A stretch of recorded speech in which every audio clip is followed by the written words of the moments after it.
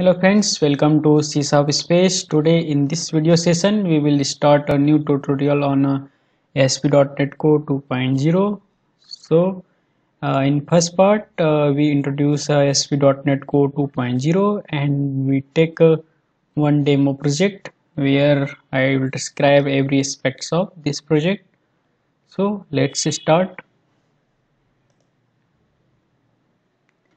ASP.NET Core is a new version of ASP.NET by Microsoft. It is an open source web framework which can be run on any platforms like Windows, Mac or Linux. You can say that ASP.NET is a complete rewrite from scratch, and it is open source and cross platform, and it is initially launched as a ASP.NET 5, but then later it renamed as a ASP.NET Core.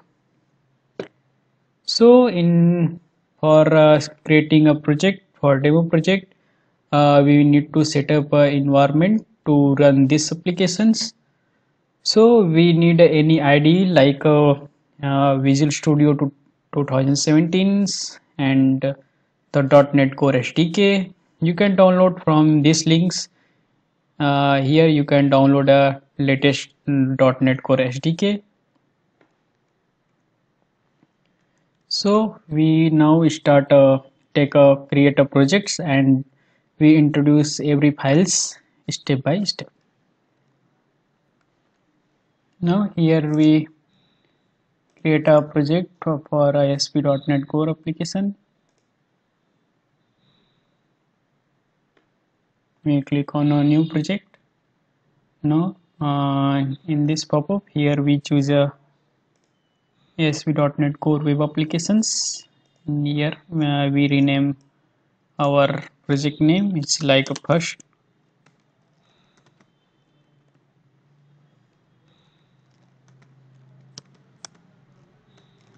core app.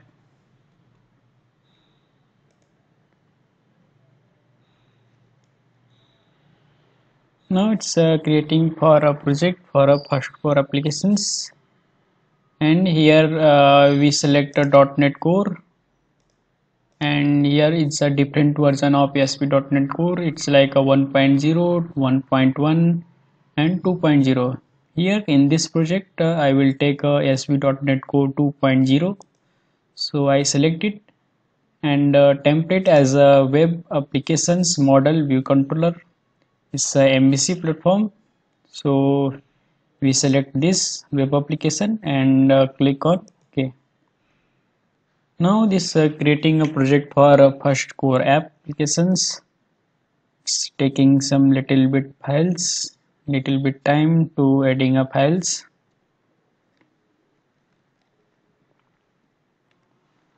Now project is created.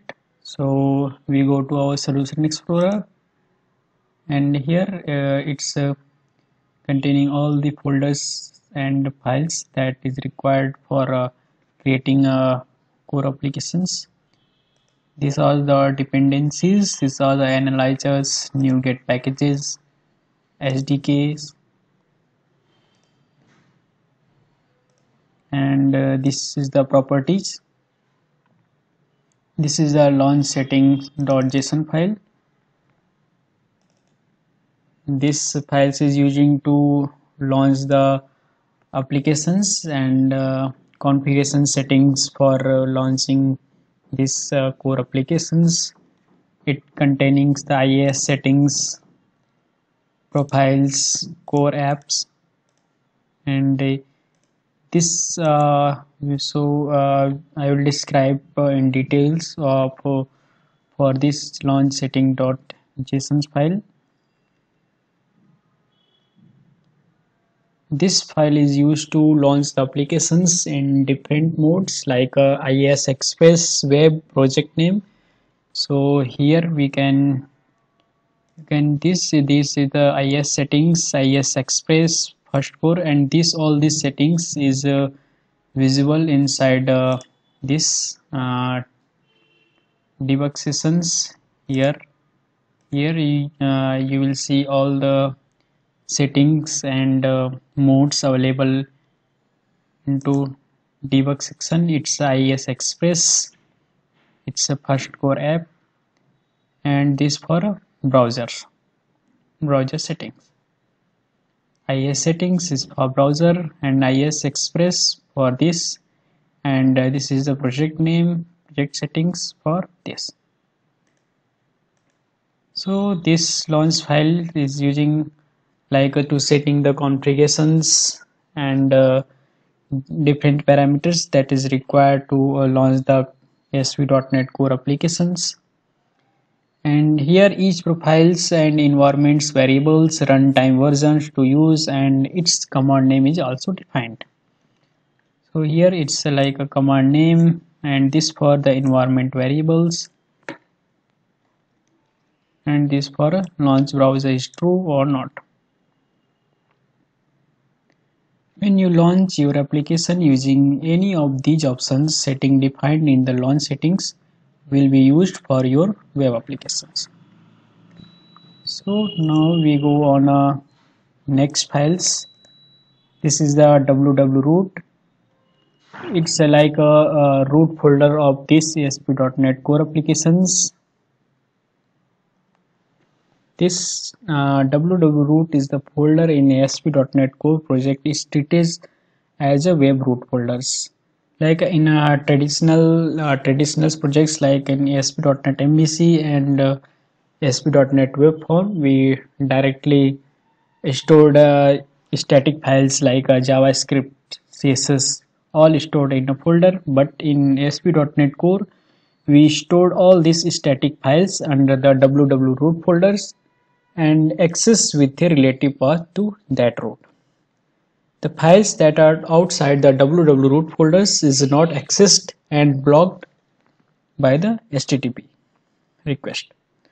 So generally this should be separate folders for the different types of static files such as JavaScript, CSS, images, libraries, etc. This is like a CSS, images, so libraries, bootstrap, jQuery, and different types of folders. See, this is the favicons, and this the controller models, views, and everything. It's like a MVC apps. Here we write a input logics. Here we create a business logic, and here we create a view for a user. And one more things in a launch.json file, it's a environment is a ASP.NET Core environment. So its environment is like in which environment your ASP.NET Core application is running. Like environment is in a different stages, like it's a development stage, staging stage, or a production. So you can specify the different and unique settings for all these stages. Means you can run a set of code that only run in a development environment, and set of code that running in staging environment, and some other code that only run in production environment. And according to that environment, you can also set their error pages, exception handling, and etc.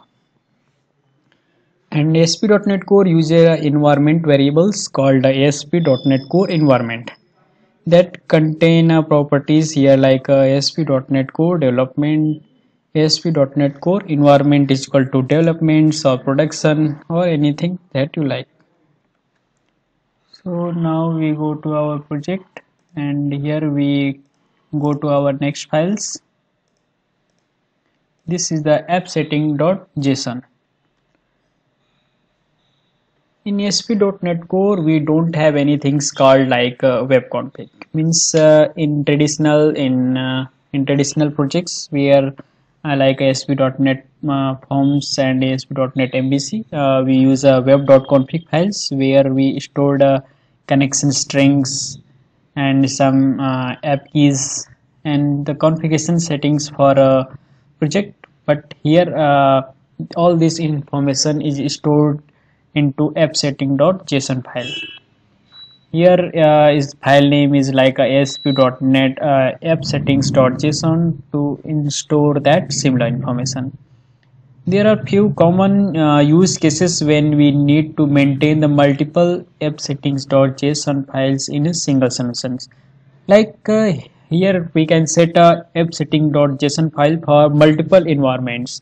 Like this first appsetting.json file is only used in production environment, this used in only development environment, and this used only in staging environment. This automatically change according to the environment. So now we go on another files. This for bundle config.json. It's like a bundling that we used in MVCs or ASP.NET forms. Its output is like a .main.css, means it in taking an input as any CSS or a JS and then minified that files for is increasing your speed and improving your application performance. So that's it. All these configurations bundle config.json defined is the options for each bundles. In the preceding examples, a single bundle configuration is defined custom JavaScripts and style sheets that it's containing a parameters like output file name, the name of the bundle. File to output can contain a relative path from the bundle config.json file that is required. Input, that taking input files here and taking like unminified version of the your files which as with the CSS or a JS, and then return a minified. And then this is the source map, flag indicating whether to generate a source CAD map for the bundle file. It's optional and default is null, default is false. Now we go on our next files. It's a program.cs. It's like a console application that we used in console applications. Here is the entry point for a public static void mains, and this and that containing is the iWeb host, build web host. The ASP.NET Core web application is like a console applications which start executing from the entry point public static void main. This point in the program class where we can create a host for the web application. The main methods call method expression build web host. This method build a web host to build a web host with a pre-configured defaults. The build web host expressions can also be written as a method that returns iWeb host, that return these variables iWeb host. The build method, the web host is a static class. The web host is a static class which can be used for creating an instance of the iWeb host and iWeb host builder with pre-configured defaults. This create a defaults builder. So the create default builder methods create a new instance of the web host builder with the pre-configured defaults. Internally, it configures a Crystal IS integration and other configurations. These are the settings means like Crystal IS integrations and other configurations we manually configures in ASP.NET 1.0, 1.1, but in 2.0 it's automatically configured by calling this method.